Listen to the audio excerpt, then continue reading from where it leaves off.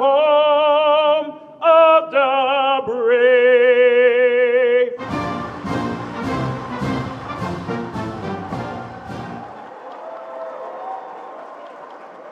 All right, fellas.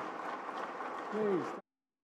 The Department of Homeland Security was formed out of the tragedy of 9/11, to repeat myself, but with an unshakable resolve of a sacred mission to secure our country and to protect the American people.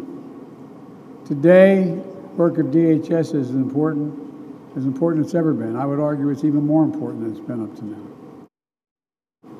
In the 20 years since DHS began, the world has become more interconnected, more complicated than ever, and new threats are emerging with the incredible advances in technology.